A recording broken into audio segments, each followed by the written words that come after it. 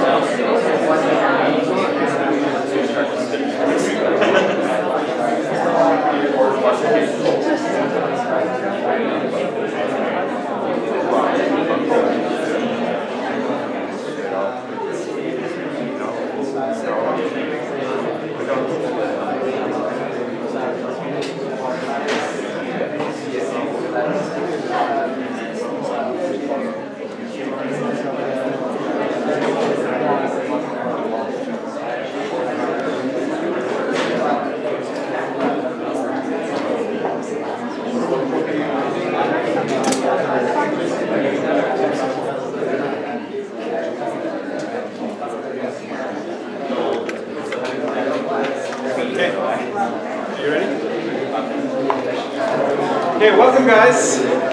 Today we'll be talking about some basics. So some of you, especially those with a traditional CS background, will not find today very hard, but I hope there's a couple of nuggets at least for everybody in here. And so what we'll be covering today is, we'll be talking about how to use Git, what is Git, what are different version control approaches, and why are we actually using Git, or why are so many people using Git. And then we'll talk about everything you need to know to successfully complete the first homework, which is in this case HTML, CSS, and SVG. And so I will not give you an introduction to how to properly lay out or build nice looking websites with HTML. We'll be looking at the structure and at the rules essentially of how a DOM is created, how we can select elements, and then how we can draw elements with SVG. If you want to follow along, everything here is interactive. So the first part is in my console, but all of the other parts are interactive on the website. So you can you're encouraged to bring out your computers, to type along, to play around with different examples and so on. And you can go to this website, databasescourse.net/tutorials. This is where you find all the content, which is also where you find content for future lectures and labs. Okay, before we start, any organizational questions? Homework 1 is out, it's due this Friday. Please submit via your Canvas Dropboxes. Everybody is probably aware of the late day policy, so you can submit at the latest Sunday night, but you would lose 20% of your marks. Okay, so let's get started. Let's talk about version control with Git. So why do we want to use version control in the first place? Anybody have any opinions? When you work on a particular piece of code, you want to create different versions and better version comes around. Supposedly, let's say an issue with a new version and we want to go back to the previous version. Yeah. It's much easier with the Git or any other version control like SVN. Okay, but why don't they use something like the history feature in Google Drive or Dropbox? Because here you have options of kind of creating different branches, and let's say there are different teams working on different versions of the code, so we can easily move back and forth between different versions. Exactly. So essentially, version control lets us do things like synchronize between a team, keep versions, keep histories, do branches, and so on. So we can first keep copies of multiple states of files. We can create alternative states if you want to test out a new feature, or have a stable branch of a piece of software that I'm developing and I want to implement new features. I don't usually do that in a stable branch, but I would rather have a develop or like a feature branch. It's about collaboration too. It's really, really terrible to do collaborative project without using proper version control. Like the worst case is probably sending code around in emails. The second worst case is probably using Dropbox, because you will be writing at the same file at the same time. You will have conflicts. These will not be moderated in any way. One thing that is especially important for people who are working on their homeworks or projects is it keeps your work safe. If your computer gets stolen or crashes, if you regularly commit to a version control system that is on the internet, you automatically also have backups. And then finally, you can also share what you're doing with the world. You can elicit feedback from other developers. This is like how open source communities work, and GitHub has a lot of really cool features to support this.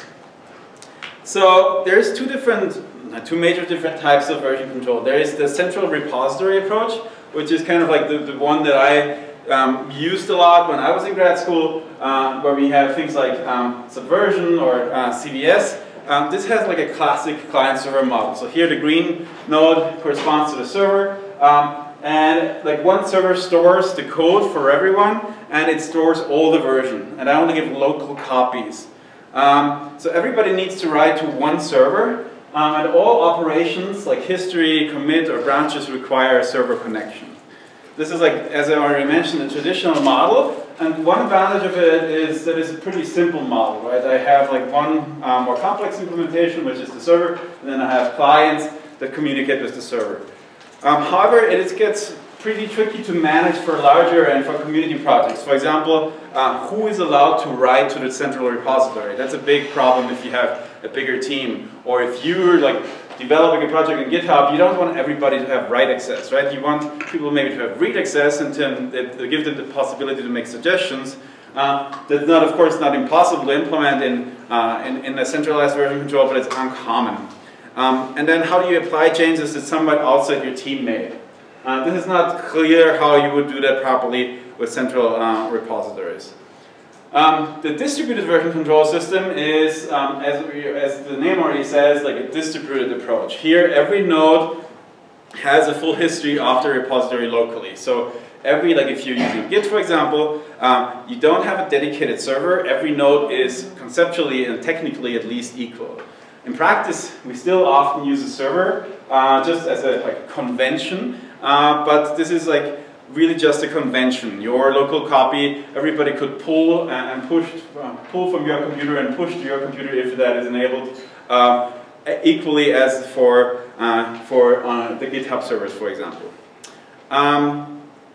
What are the advantages of that? We don't have any access issues. I can make a local copy, have all of the history here, and I can hack away. I can also very easily ask a partner if they want to accept my changes. So I can point them to my repository, tell them, hey, look at what I've done, and if that is satisfactory for them, they can simply pull from my repository and merge with theirs. The other advantage here is also that everything is local, which means that it's fast, or almost everything is local, and you don't actually need internet connection to commit, for example, to work essentially to do software development. And this also emphasizes the commit often model. If you commit to a server, if you have tests running and so on, you might actually break something. But if you work with your local copy, you can actually commit very often. And so what you should really do is you should commit once per feature. When you're working on something and then you're done, and before you move on to the next thing, simply commit. This doesn't mean that your friends have to synchronize or anything like that. It just keeps a very clear history of what is going on. What are the disadvantages? Well, it's a more complex principle, it's harder to implement, and there's a couple of additional concepts that we have to learn, specifically the extra effort to distinguish between committing and pushing and pulling. So, just like a show of hands, who's used Git and GitHub before here? Okay, the majority. This is really changing fast. 2 years ago, this was like maybe 50%. So implementations, I already mentioned some, CVS, SVN, and distributed would be Git or Mercurial, and we'll be using Git in this lecture. So Git was created by Linus Torvalds in 2005. It's British English slang, roughly equivalent to an unpleasant person. And he essentially equates that to him, like I'm an egotistical bastard and I name all my projects after myself. First Linux, now Git. And so why would we use Git? It's pretty popular. This number here is a little old. I would guess that nowadays it's probably more like 70% of all open source projects use Git. It is very distributed, it's truly distributed, it's very fast, everything is local, it's free, it's safe against corruptions, and of course there's also GitHub. So let's just look at how Git in general works. So let's say I start with a local copy, I create a repository, then I write something to a file, and then I commit something. Okay? So this is like my commit. Then I do something else, this is like time here, and I commit again. Now I want to make a branch. Let's say this is my master. And then I create a develop branch.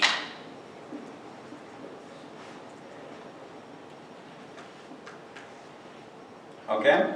And so now once I create this branch, what I do is essentially like I make like a copy, I create a new branch. It's actually more like this. And now these two versions are exactly the same thing. Now I can start editing here. So these are two new features that I'm implementing, but then I switch back to this other branch and edit something here.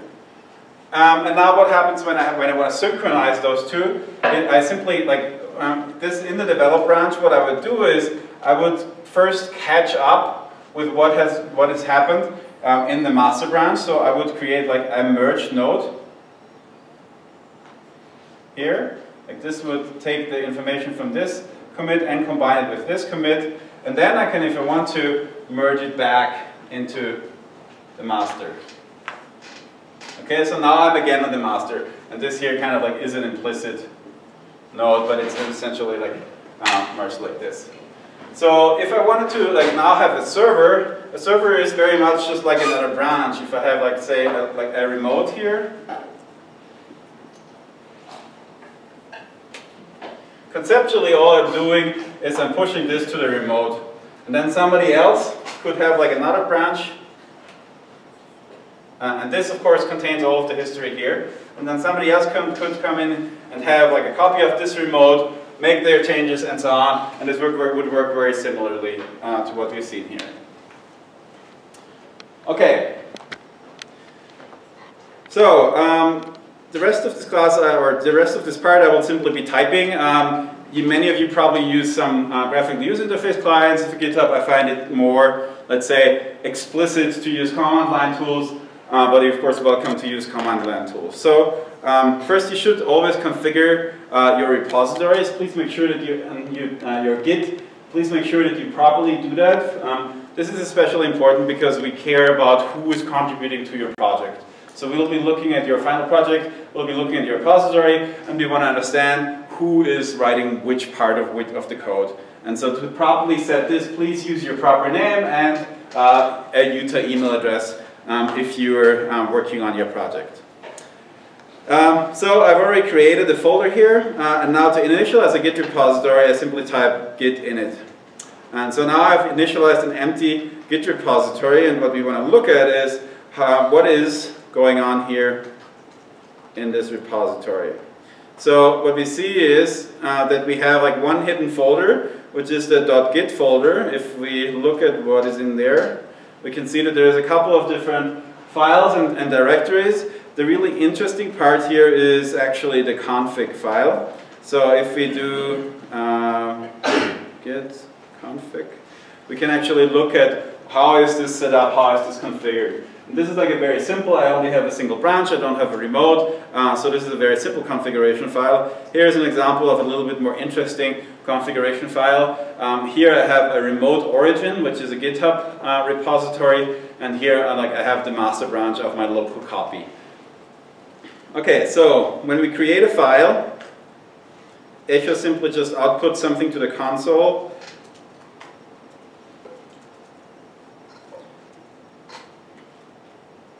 And then this greater than sign simply writes it to the specified destination. So now I have created a demo.txt file, and I can look at what is in this demo.txt file. There's hello world. So let's add it to version control. That's very simple. Git add demo.txt. Okay, let's look at what this does. Git status gives us the status of this Git repository.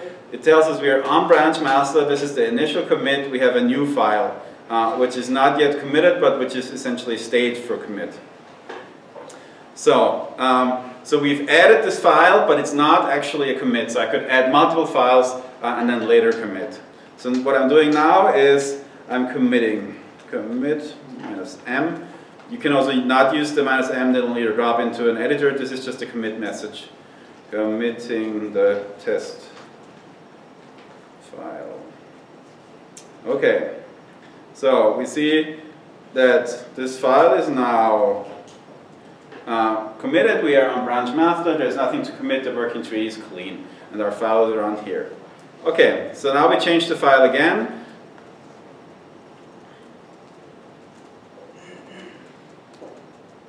And by these like double greater than signs, I'm appending something to the file, demo.txt.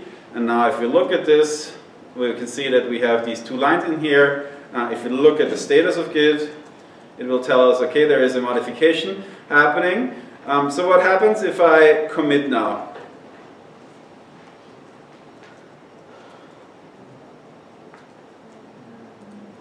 What happens when I run this line? Not working. What's that? Not working. Yeah, it will not do anything. The reason is that you always have to add a file. Like even when you change it, you have to re-add it. So you can do either git add demo.txt, or you can do what we had here, git commit -m, and then add a -a. And this simply auto adds all of the changed files. So this is like the command that you would use in a typical scenario to commit any changes that you made. Like what often happens is that if you use this command, you forget that you have added some files, and then your code on the server will break and so on, but that's another story.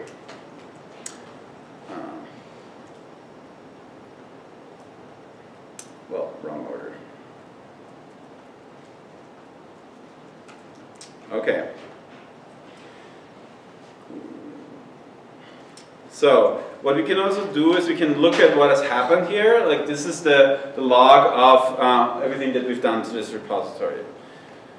So next we'll create a branch. I'll call this branch draft. Okay.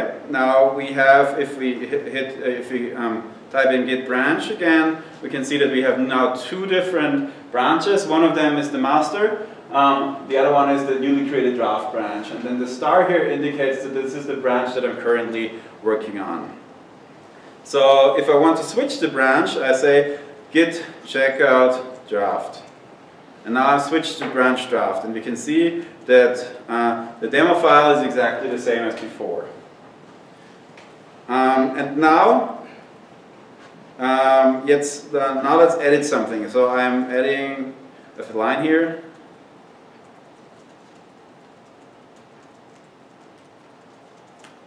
Okay, now I have 3 lines in this file. I'm committing it.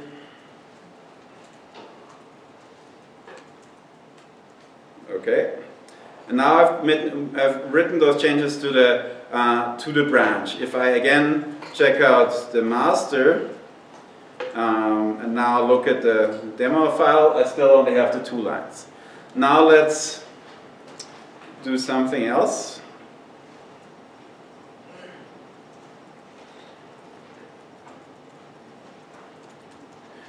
I'm adding a line at the beginning and one at the end. Saving this and then committing.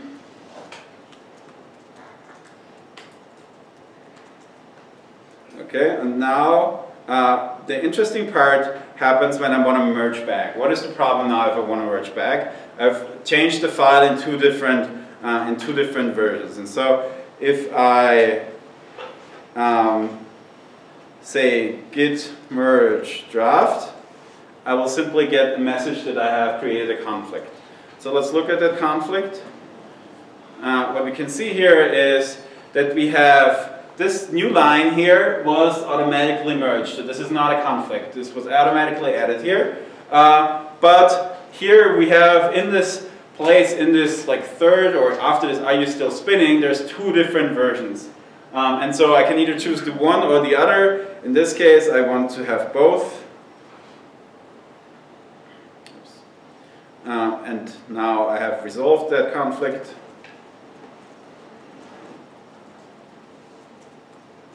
Manually, of course. And that is it, basically. Okay, so this is like just raw Git. Any questions about that so far? Great. So if we want to work with GitHub, now let's set up a new repository.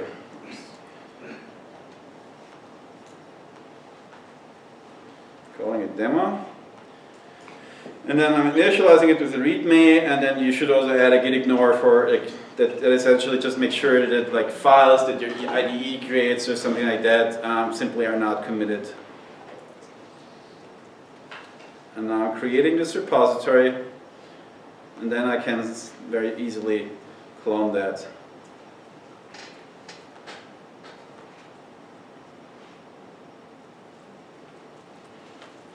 And so this clone now retrieves this repository that was initialized on the GitHub server to my local computer, and now I have a demo directory. And in here I have the README, but nothing else. Okay, so let's write something here again.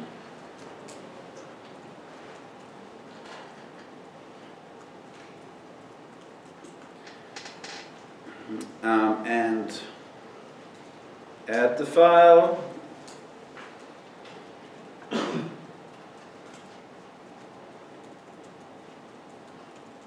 Okay, and so at this point I've only committed something to my local repository, but GitHub at this point doesn't know anything about that yet. And so what I have to do is just to synchronize this with the server is run git push. And git push is kind of a shorthand. If we look at our configuration file, we can see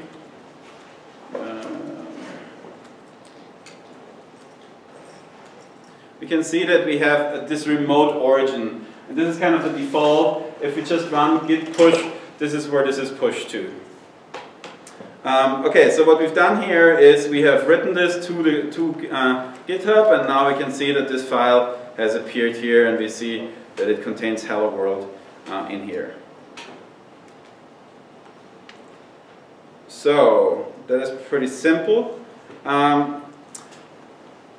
If we want to make a change to that, we can use I'm kind of simulating that somebody else is making a change here. I'm editing it directly on GitHub.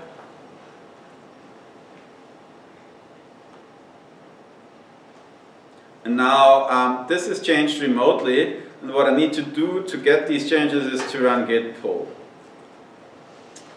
Okay, now if we look at our local file, we see that there's one line was added to demo.txt. I can look at this, and then I see how is it going, which I've just done on GitHub directly. So this is very similar to the merging and branching principle. So other GitHub features that I would recommend you use for your project are GitHub issues. It's really good to keep track of what you're doing. You can also address these issues directly out of commit messages. So for example, if you're working on a bigger feature or on a bug fix with multiple commits, you can always say working towards number 14. That means you're working on issue number 14, and you can also directly close an issue out of a commit message with like fixed number 14, for example, as a commit message, which automatically closes that issue then. And then the other important GitHub principle is forking. So for example, if I publish a repository on GitHub, somebody else can fork it. That essentially means they create a local copy. They have then off their local copy, they have full control. So they can edit whatever they like, they can share it with whoever they want. And if they at some point later want me to reintegrate their changes, they can submit a pull request. And then I can review their pull request and decide whether I want to accept their changes or not. In terms of graphical user interface clients, there's the official GitHub desktop client, which is a good option if you really want a GUI client. You can download it behind this link. And then many IDEs have also version control features integrated, for example, WebStorm. And so here's now like a short introduction on like one workflow that you can use to update your homeworks and to automatically like save your homeworks on GitHub. So here, like as you know, the homeworks are published in this repository here. And so you see there's homework 0 and homework 1. And what we do is we simply clone this.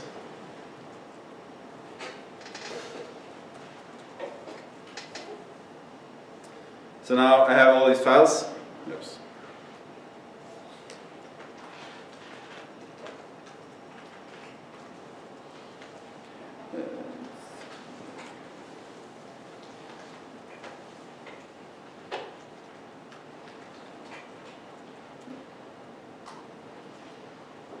So now I'm in this repository. I have the homework 0 and homework 1.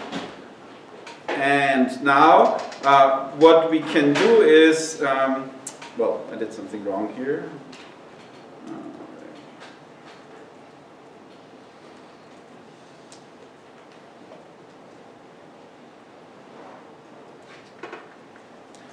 So I need to set a special origin here.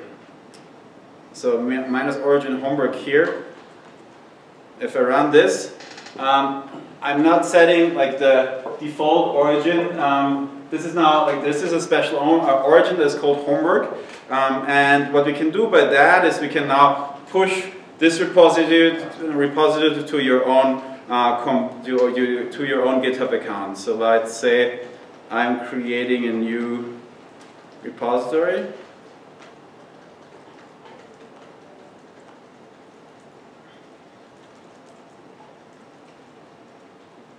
Okay, now I've created an empty new repository. And I can now add that as a remote origin. So that's git remote in the repository, of course. Git remote add origin this URL. And now I'm pushing this to my local repository of the homework. So now, essentially what I've made is I have now one repository on my GitHub that has that points to two different repositories on GitHub. One of them is the one we control, where we publish homeworks, where we release updates to maybe if we find a bug in our stubs, we will release those. And if that happens, or if we release a new homework, all you have to do now is git pull homework master, and that will get all the new changes that we have added to the repository, and will automatically merge them into your solution. So that is like a recommended workflow. Of course, you can simply download it and manage it in any other way. For the homeworks, we won't care. For the projects, you of course should use a Git-based workflow, or you have to use a Git-based workflow. Okay, so that was everything that I wanted to say about Git and GitHub, and now let's move on to HTML. Can I ask you something about Sure. it? If I create a repository on my account of GitHub, How do you know where to find it? I don't. This is so. There's two different things. For the homeworks, we're never looking at your GitHub repository. It's just like a recommended way because you will have to use it for your project. For your project later, once you have found a team, you will have to fill out a Google form telling us all your team members' names, your email addresses, and then your shared GitHub repository for your project. And that's how we find out where your work is stored. Okay, so we always submit on Canvas? For the homeworks, yes, you submit on Canvas. Okay, Yeah. thanks. Yeah. When will project collaboration start?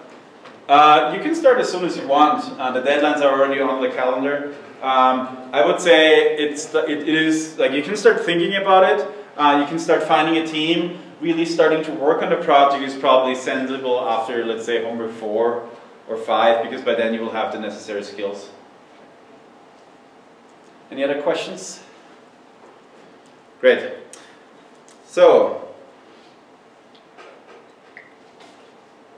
let's talk about HTML. So HTML means hypertext markup language. Nowadays it's more of like essentially how do we render things on the web. We'll be using the HTML5 standard, which does things like graphics, audio, video, SVG, and so on. So this has changed a lot. HTML5 is very, very different from HTML4. Another interesting part of HTML5 is also that it's not XML anymore. So there's HTML, but it's not the proper HTML5 is not an XML dialect anymore. So there are some relaxations in there, which I'll be talking about. So the most important parts of HTML are, of course, elements. And these elements, like I have text. And before I actually talk about this, like these are these interactive boxes that I mentioned. So I can type something here and see it added to the next to the window below immediately. I know that there is somewhere here a bug, so some of you might only see 2 or 3 lines or a part of, like if these boxes get longer, like here, sometimes on some browsers not everything is shown, only the first couple of lines are shown. And so what you need to do here is like simply click somewhere, hit a space once or change something else, and then that should appear. So like if in case you're wondering why what I'm showing you is not what you're seeing there. Anyway, so whenever I make an edit to any of those attributes here or any of those code boxes here, it's immediately reflected on here, which is very similar to what we see in JS Fiddle and so on. You can always also click at the see output in new page. This doesn't take the, this is actually a broken link, great. Anyways, when I fix this, you can always look at just this web page and not at any of the other web pages, which is convenient if you want to debug your code in detail. We'll talk more about this. Okay, so elements. Elements essentially tell, like we can do very many things with elements, we'll talk about them. Here we have a strong element. That means that the content between those elements has these properties of the tag applied. In this case, it's simply rendered as strong. You can see that the rest here is not rendered as strong. So we can also nest these elements. This is a strong part, and then here we have an underline and strong part, because we have this underline in here.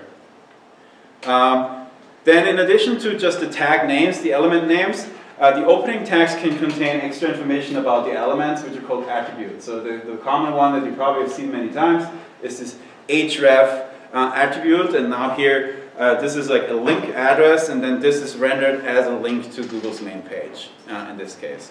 So this is pretty simple. href is HTML reference. The types of attributes we'll be using here mainly are things like IDs, classes, and styles. These are the ones that we dynamically want to, like IDs and classes, we'll talk more about them when we talk about CSS, but they essentially help us to identify elements on a website, and we want to programmatically like label elements on a website and then programmatically retrieve them at a later point. The difference between the ID and the class is that the ID is supposed to be unique. So if you actually have more than one ID element, this is not legal, and the class is something that you can reuse. So you have like multiple different classes of a certain element. You can use self-closing elements. For example, here, like this looks like that. This is what people that wrote HTML4 code used to do a lot. So there are certain tags, like the break tag, that doesn't have a closing equivalent. And so what you needed to do is you would need to write something like BR space and then slash and then close the tag. So something like this. This is, however, no longer necessary in HTML5, since this is no longer an XML-based language. It is perfectly legal just to use a break like this. So there's no requirement to have closing tags in HTML5. Here are some important tags. I'm not gonna, this is not particularly important, but let's just revisit them. We have HTML tag, the head. This is essentially defines what is shown in the browser title here. And then we have the body, where we have paragraphs, paragraphs of text. We can break lines with the break symbol or with a non-closing break tag. Either is fine. We can include images. If you use images, you should always provide an alternative text. This is mainly an accessibility feature, so that people that use screen readers can understand what the image represents. Then we have headers with H1 to H6. We can have lists. We can have ordered lists or unordered lists, and these are the list elements. Also note that you don't actually have to use closing tags anymore in HTML5. So this is perfectly legal here to simply say list and don't not have a closing tag. I personally, it looks wrong, but it is absolutely legal. Here's an unordered list. Here's a table. And yeah, like table rows, table headers, table datas, and so on. I'm sure you've seen this before. An important element, or two important elements that we use very often to structure HTML are divs. Divs are simply like dividers or divisions of a page, which are often used to provide structure to HTML. These are block elements, so they break lines. And if you need something to identify a subset of the code, but don't want to break a line, you can use the span element. So if we look at this down here, so here this is in a div, and this one is in a div, and that's why here there's a line break. But here we have a couple of spans, but they don't break a line. This is like depending on what the desired behavior is, you should use either the one or the other. And then there are things like forms, which we might be using, and we might be listening to events and so on. You can of course do comments in HTML with this syntax here, and then you need to close this and close the body and close the HTML. And so what we can do now is we can look at whether this is actually legal HTML code. So we can either like put a URL in here, or I can just paste the code. This is the World Wide Web Consortium HTML checker, and you can see that this is a legal document. There is only one warning that I shouldn't use the border attribute for the table, which is a styling thing. It's still legal, but it's essentially not encouraged. I've still done it here because we want to see the table down here. But that's obviously something that you would rather do with CSS. Okay, a couple of other tags that we will need. We've talked about HTML head tag. We will use the script tag to include JavaScript. We will use the style tag to include CSS. We'll use the link tag to reference external documents. So here we have the relationship attribute, we have the type attribute, and we have the actual link attribute that we need to specify. And then we've already used the body tag here. And so this is essentially like a minimal boilerplate that we have to have a proper HTML document. And I'm mostly using proper HTML documents from now on.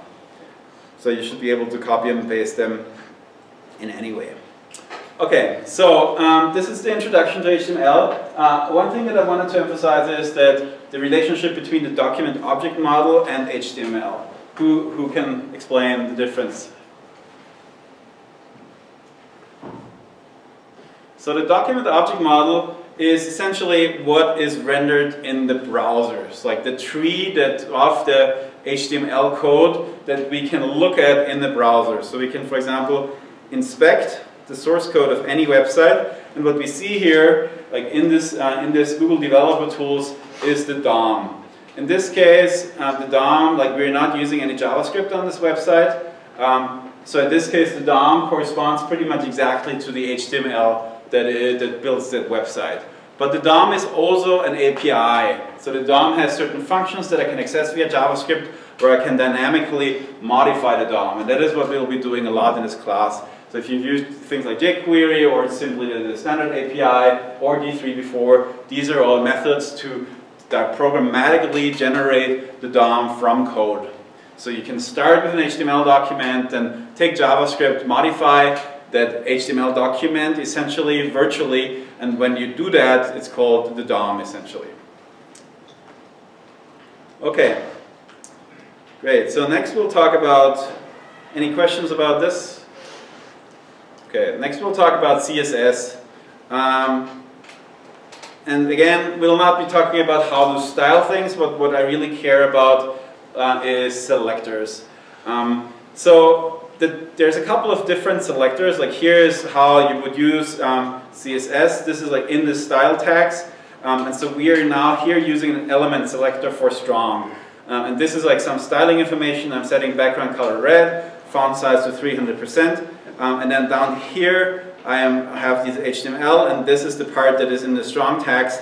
And therefore, this element selector here matches to the strong element. So if I added another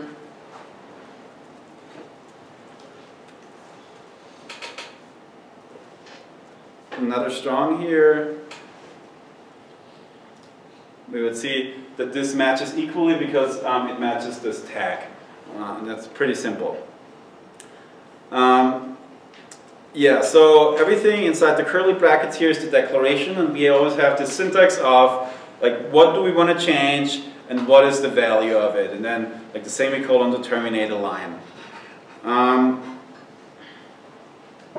We can also do things like that. We can separate that out, and if they're not conflicting, both of them apply.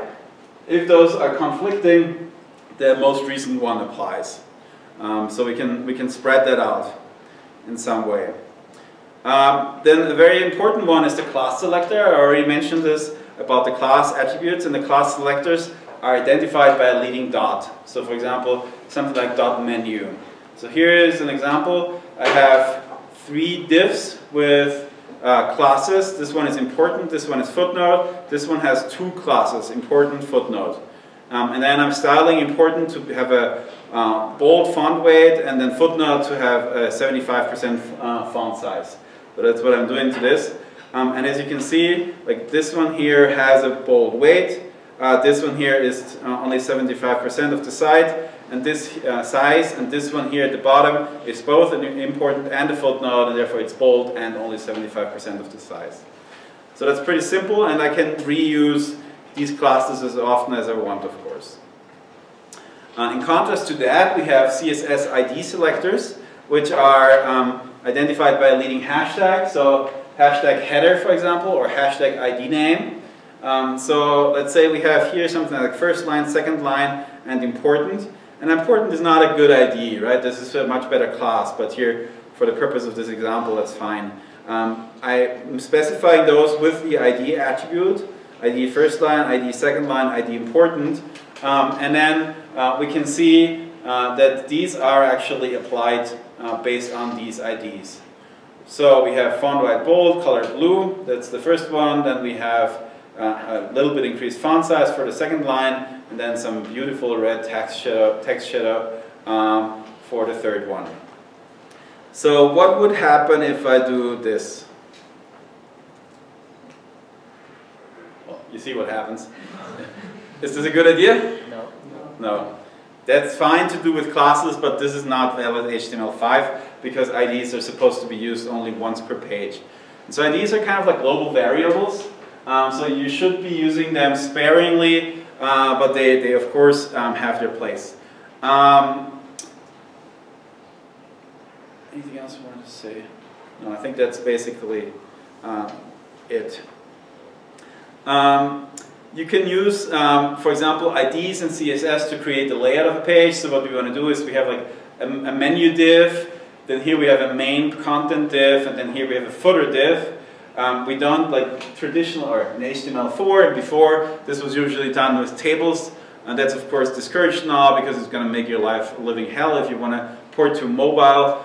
But if you do it like this, you can dynamically control your CSS. And here is like just some simple example, like I have the sidebar ID for this navigation element, then I have the main ID for the main content element, and then I have the footer ID for the footer element, and then I can place them by using CSS here and by using ID selectors. Another thing that you might not have come across too often is relationship selectors. So, like we've selected based on elements, based on IDs, and based on classes. But we can also have more complex rules on what matches a selection. That is essentially something that can be interesting if you work with D3. So, for example, here is a child selector. That means this matches every bold element that is directly a child of a paragraph element. And here we have a descendant selector. This matches every bold element that is somewhat like a descendant at some level of a div element. So this is a direct child. This could be grandfather, grandson relationship. That would be fine. So how does this look like in practice? So here we have this direct child, B of P.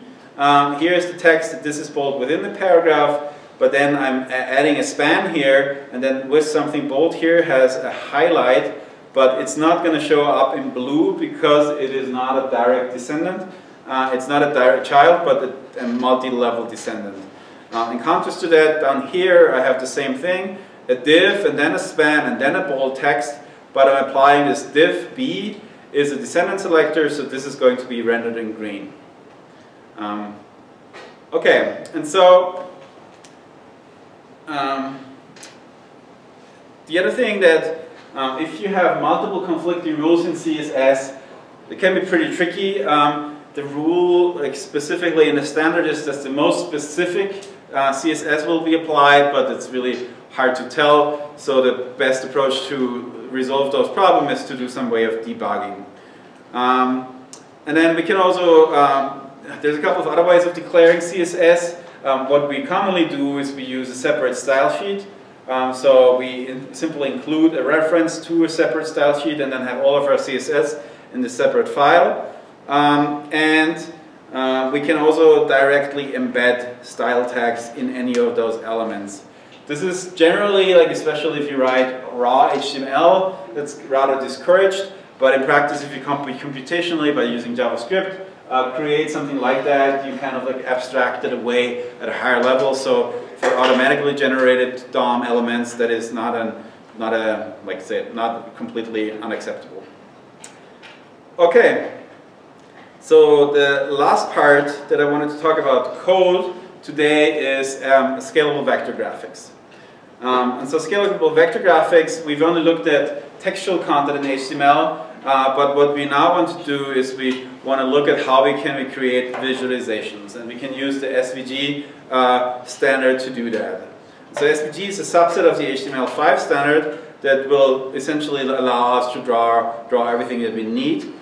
It's very powerful. Illustrator can export to it. You can include SVG elements and images in modern browsers, and so on. And it's also the preferred target for D3. However, this is, like, strictly speaking, not necessary. D3 is just like a DOM manipulation language, and you can do whatever you want with it.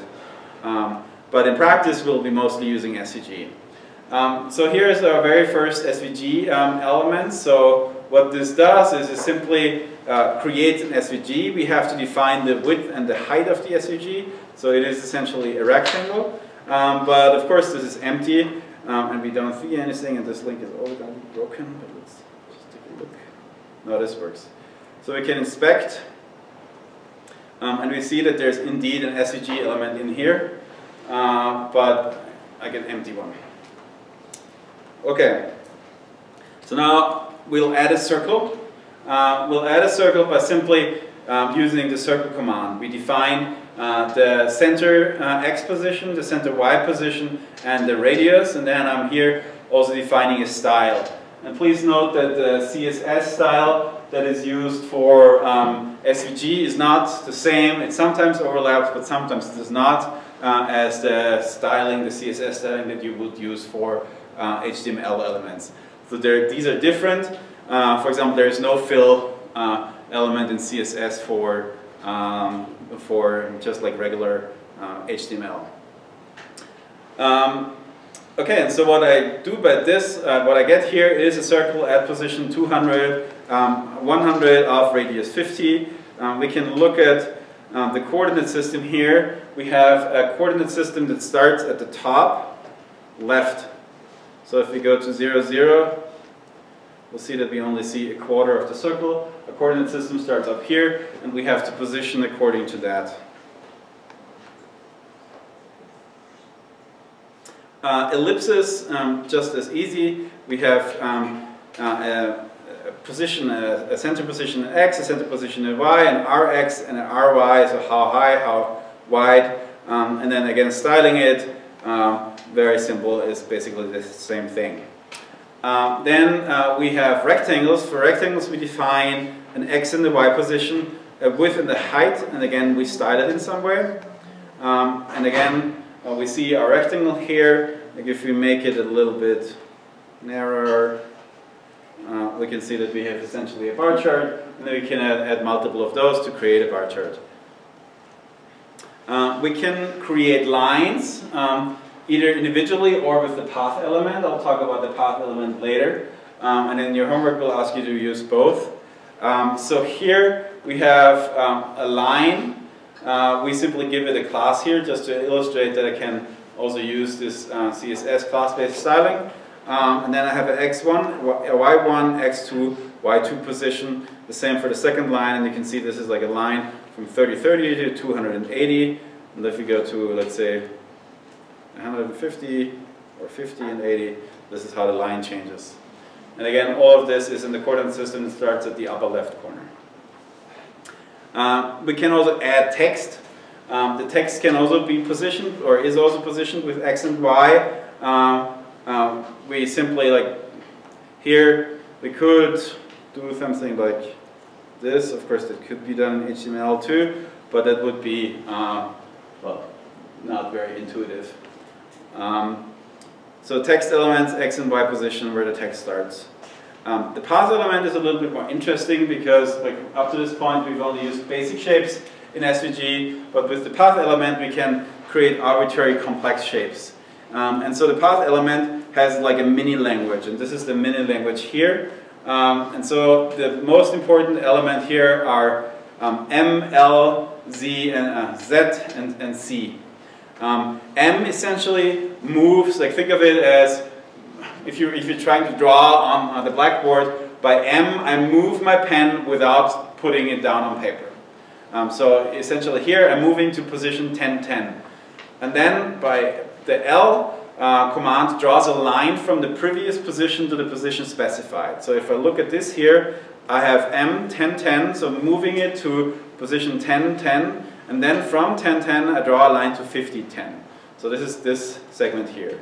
From 1010 to 5010. If I, for example, change this to 0, 0,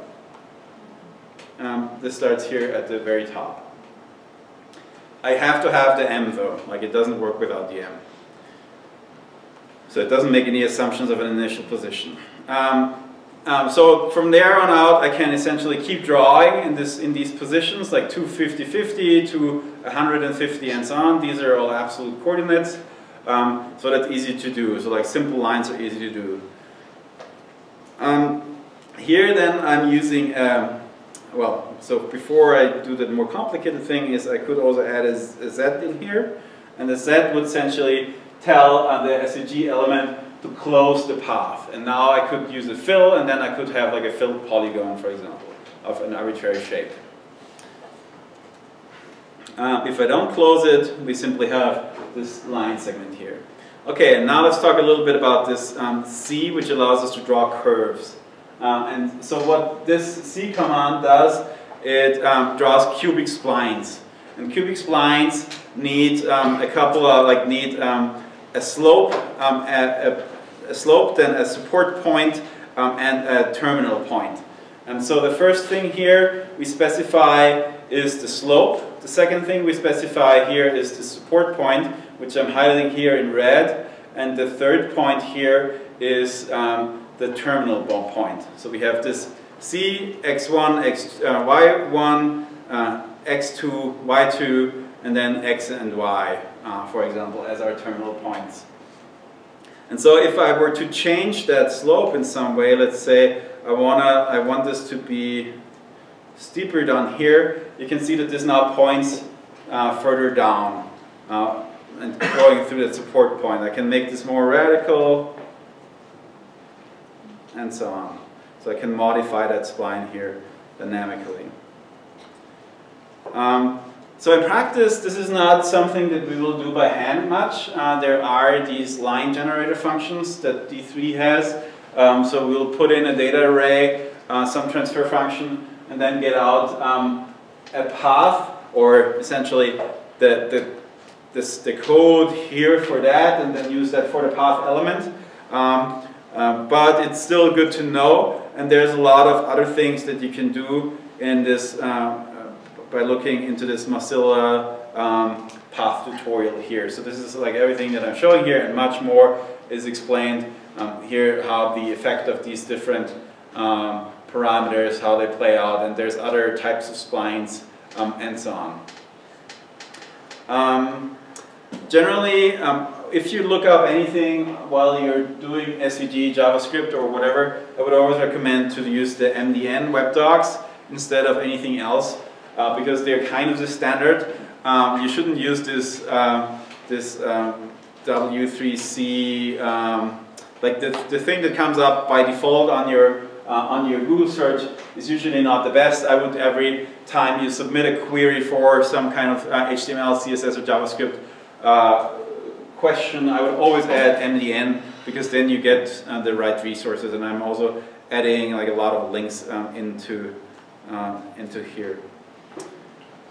Okay, so next we of course have to worry, if we draw, we have to worry about ordering. So here we have two elements that have two different orderings, and the different orderings is of course very important for how they are represented on the screen. So we can see that we have here a rectangle and the ellipse. The first one, the rectangle is rendered on top, the ellipse in back. That corresponds to the ellipse being here, the code of the ellipse coming first in the DOM, and the code of the rectangle coming second in the DOM, and now this is flipped. Here we have the ellipse on top. So the rendering order corresponds to the order in the DOM, and therefore if you have like a hidden element or something like that, you would need to check your rendering order, or your order of the element in the DOM.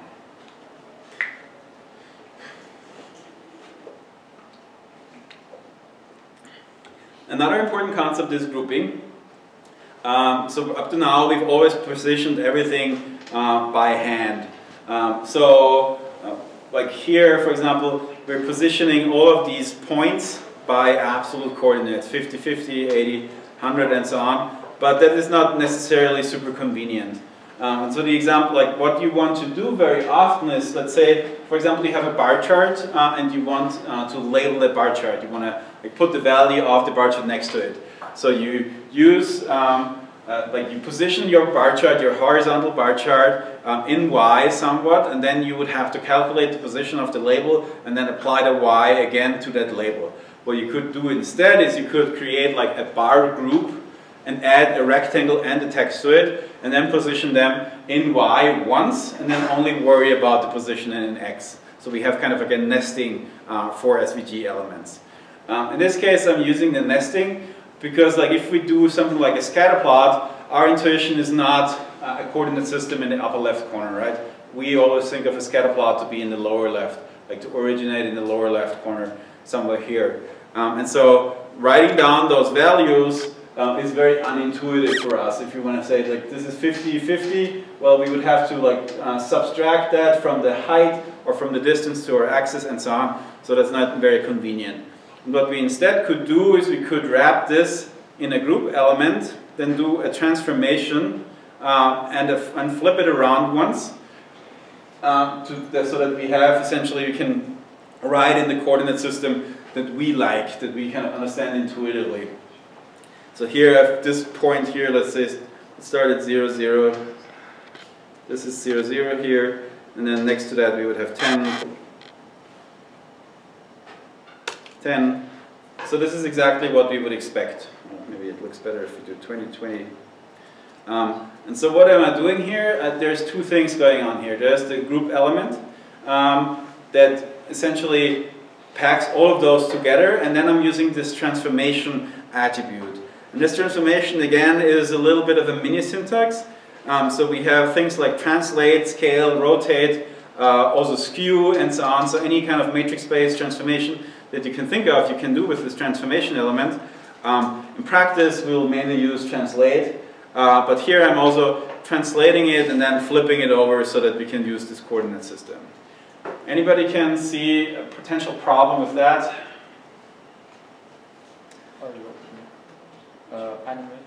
What's it? A routing shape. Yeah, if we have certain shapes, it can be problematic. Oh, well, what if your point goes beyond 200? Well, then I have to figure something out anyways, right? So this is based on, this translation here is based on the height of the element. So I have to kind of synchronize this. And like if I write this in JavaScript, I would have a variable or something like that. Well, one other problem is that this also applies to text. And this is how they read text in Australia. Not really. Of course, this is like a little bit inconvenient. And so in practice, it's not the best, not the best solution, but it clearly shows what we can do with this translate attribute. Okay. So this is kind of like what I wanted to cover in terms of content today. And now, if there are any questions, I'm happy to take them now. But otherwise, I would go back to our exercise. Yep. I have a question about the transformation of the Sure. group. Does the order of your translation and your scale in those transformations matter? Yes, it parses from right to left. Oh, okay. There is, yes, it does matter. Of course, it depends on what you're doing to it, but it parses from right to left. And there is somewhere here a link to the details. Yeah. So you can look up the details of everything that is possible on the MDN here. You can do like rotations and so on.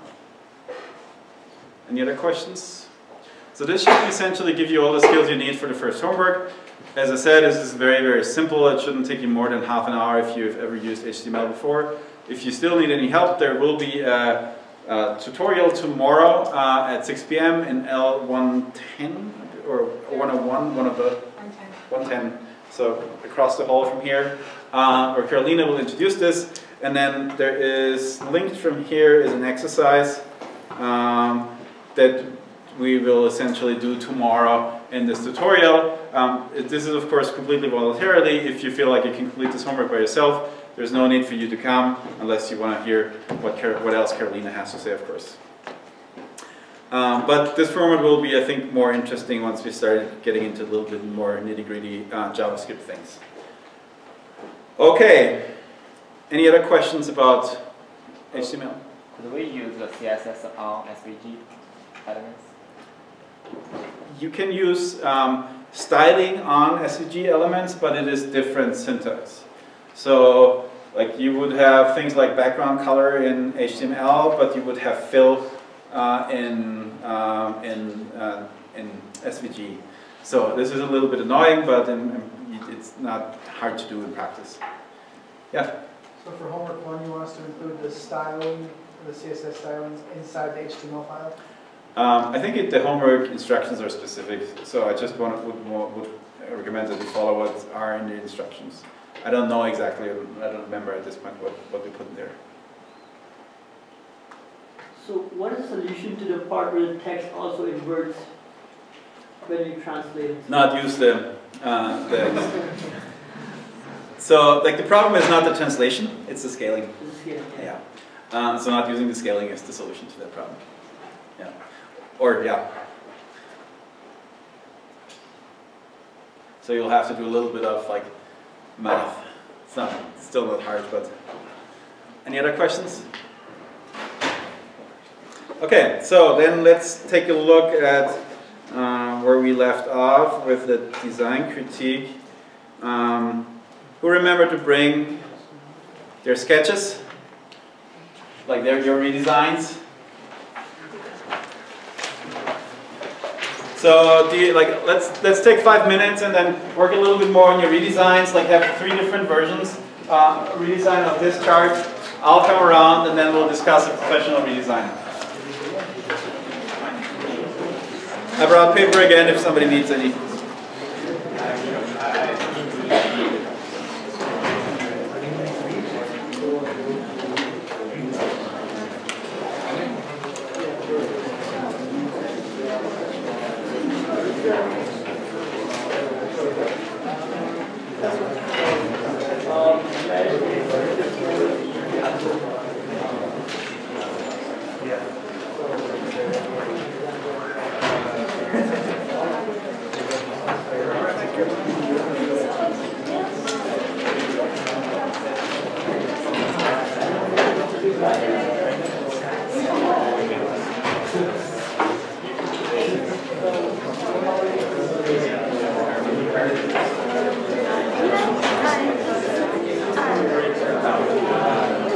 Okay, so yeah, I didn't bring any sheets. Maybe you can sit with somebody who has any instruction sheets from last time.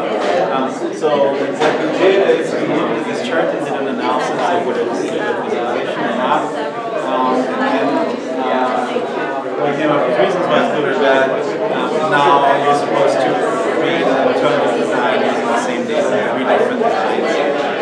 So there's some repeating approach. But I would recommend you sit with somebody who has the instructions and who has the physical exercise.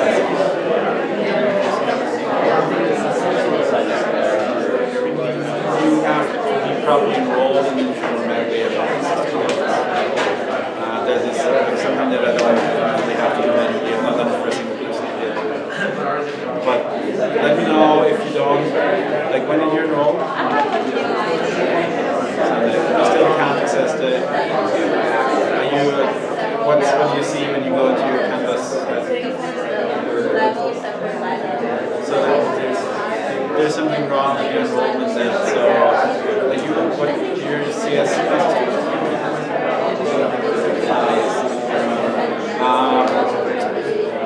yeah, maybe send me like what the system tells you, but also maybe talk to anybody like your advisor or something like that. I can add you. I can also add you by email address. But it shouldn't be necessary.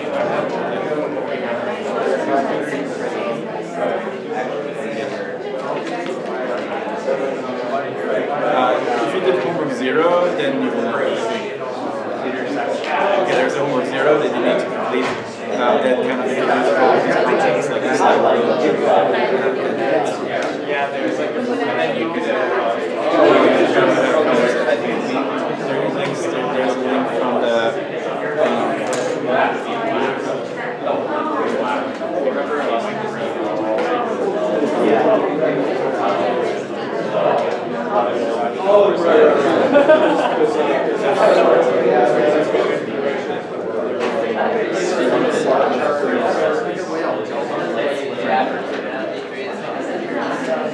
here, this link. And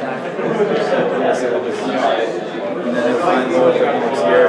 This is homework 0. This is like sign up, class survey, introduction. And then homework 1, you have to submit that by Friday.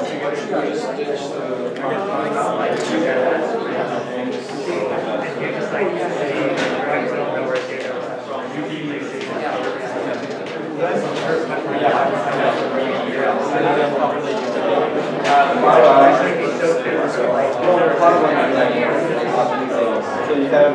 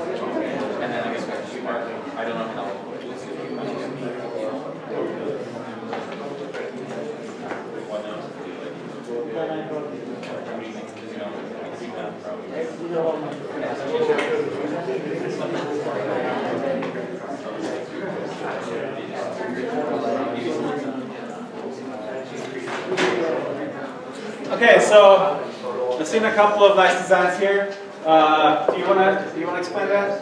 Yeah. Okay, so it's not that great. It's pretty basic. So I thought like the graph that was being shown, the one that we are referring to, has 4 portions of information that it is presenting. Like one is the percentage, whether it's like if the disease is in growth or in like it's going down in percentage.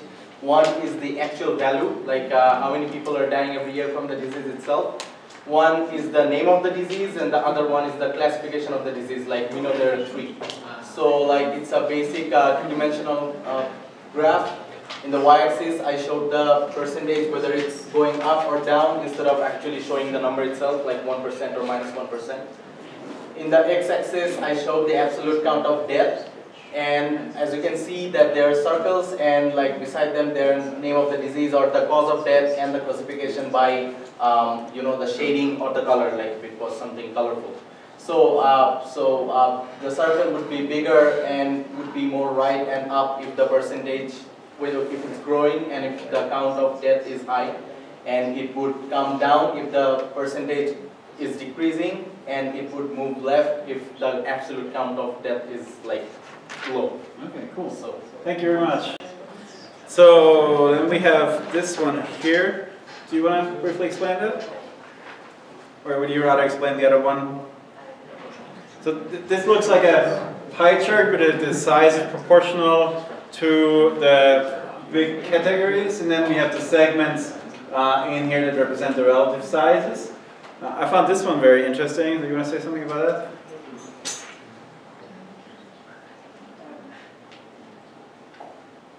So it just shows increasing and decreasing on both sides, and instead of putting the entire name of the disease inside it, I just have like a table that shows V1 is this, And all the blue stars signify the ones that have cancerous diseases. And So how do you visualize the change here? the change is the 1%, the 1, 2, 3, and -1, -2, and -3 being shown. Okay, so essentially what we have here is two stacked bar charts, right? And then you additionally encode the change with this nested bar chart in here, which I think is a pretty cool idea. Thank you. And then one more. Yes. Could you zoom in a little bit? Okay, sorry that it's not finished yet.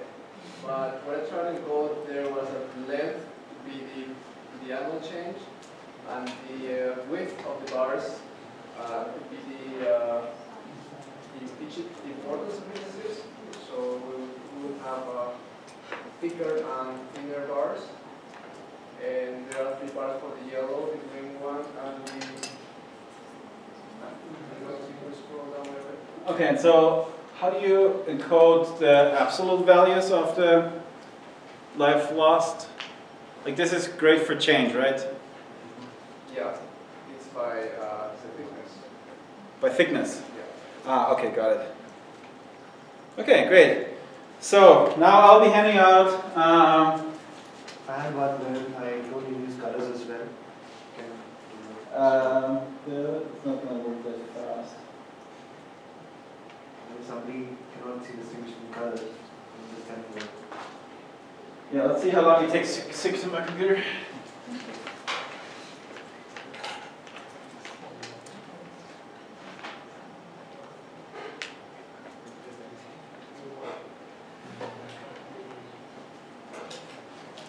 Yeah, I'll hand this out while we're waiting.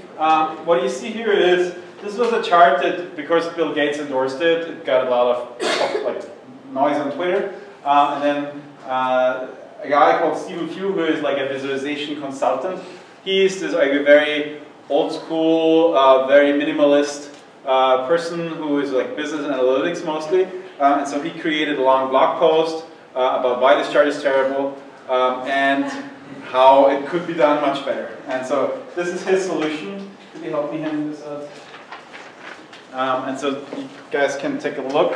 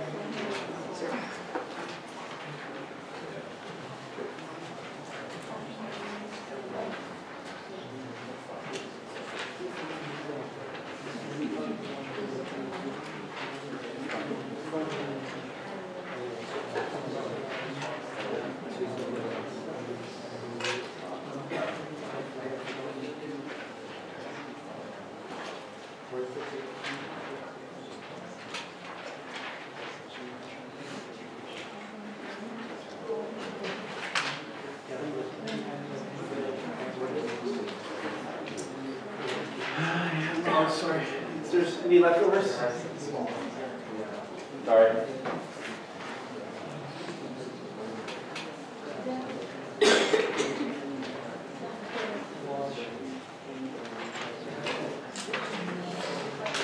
So, let's look at this chart. So how is this chart different from the one we saw before? Specifics of the information spread. One of the other, and please speak up. Specifics information in separate distinction. I think you can easily look in and get the specific value. At the same time, get understanding of Yes. trend analysis. So we have three columns. We have the years of life lost per 100,000, the percent change, and the death per 100,000. So all of these three variables are very clearly separated. What's the advantage of that? Like we can. From this I can't figure out which data storage is bigger. You can figure out which color is the most. That is true. So you don't. What you lose here is the total, like a visualization of the totals. No, that's at the top left. But exactly, there is an additional little chart here where he simply puts a table up there. But yes, there's a valid criticism. It's not immediately obvious. You have to read this more closely. So what other thing did he do here that wasn't done in the other chart?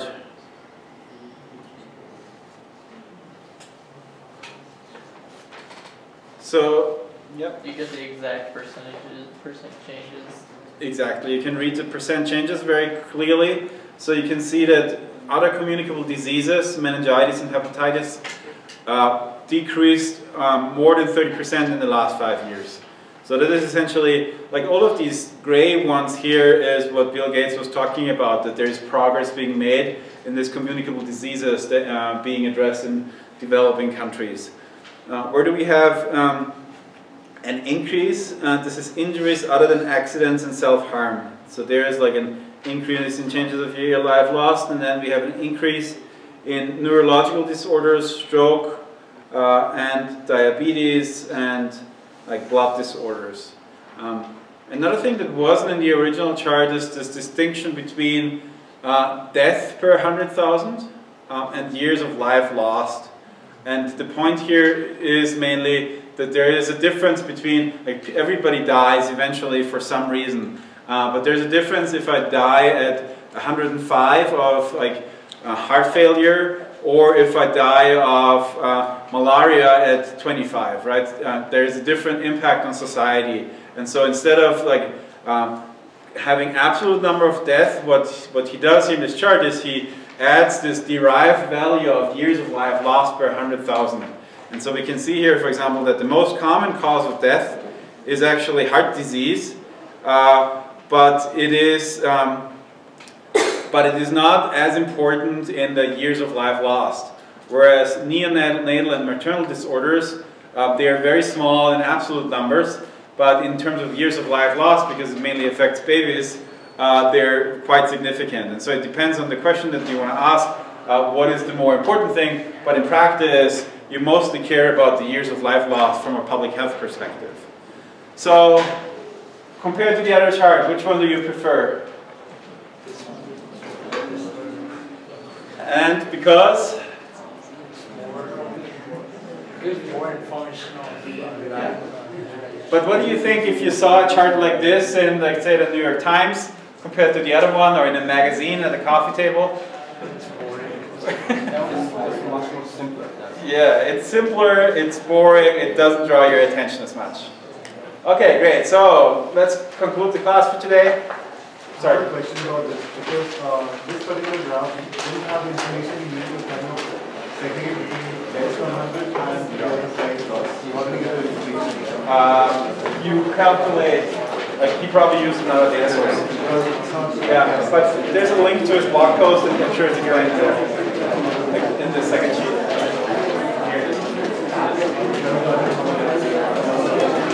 Okay, well, next Thursday we'll have a theory lecture, and then on Tuesday we'll have a code lecture again. I'll see you then.